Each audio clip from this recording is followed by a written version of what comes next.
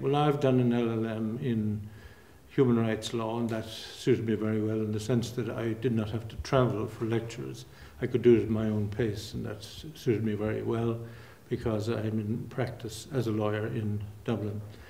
The graduation ceremony here today was very exciting, and I was very pleased to be here. In my case, it was a case of returning after 40 years.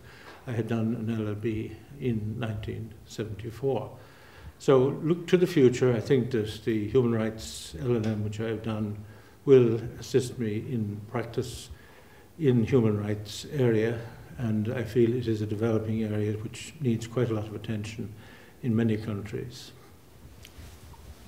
Well, John is a prime example of it never being too late to undertake a course of study and to complete it successfully. So I'm very proud of him and very proud of what he's achieved.